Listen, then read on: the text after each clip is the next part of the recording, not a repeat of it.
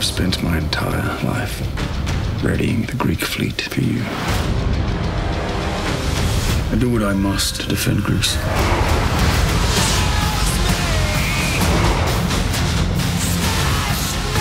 In the original 300, the Spartans were bred to be these warriors. That's what their culture is. Spartans! Tonight we dine in hell!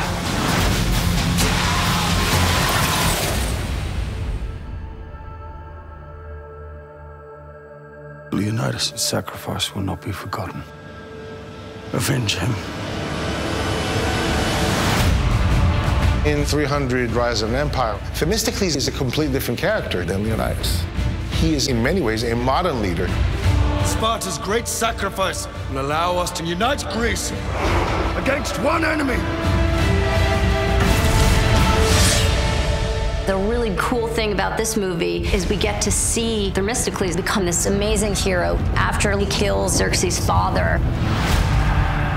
Through the chaos, a moment appeared, and Themistocles would seize it. A moment that would ring across the centuries. A moment that would make Themistocles a legend. In truth, it was the Persian king Darius's boy, Xerxes. Themistocles should have killed that boy. Yeah! We will face the monster that casts a shadow across our land. Themistocles is this amazing general and this extraordinary warrior. Today at sundown, we will attack them in the open water with no shore to narrow the battle. To attack a force of over 1,000 ships with our meager force is suicide. Such is my plan. What makes Themistocles so great is that he used tactics and wisdom. We have the advantage. Speed and maneuverability. The way that he would coordinate attacks and use the weaponry was incredible. He's got him right where he wants him. Kashani is a fine tactician. I was speaking of Themistocles. He's shown himself to be quite brilliant in battle. Ram them!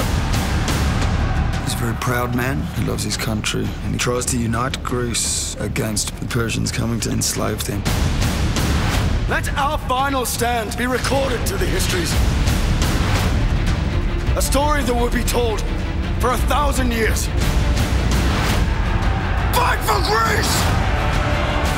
Surrender to me, or meet your death. I would rather die a free man than as a slave. And let it be shown, we chose to die on our feet rather than live on our knees. Seize your glory! 300, Rise of an Empire. Only in cinemas.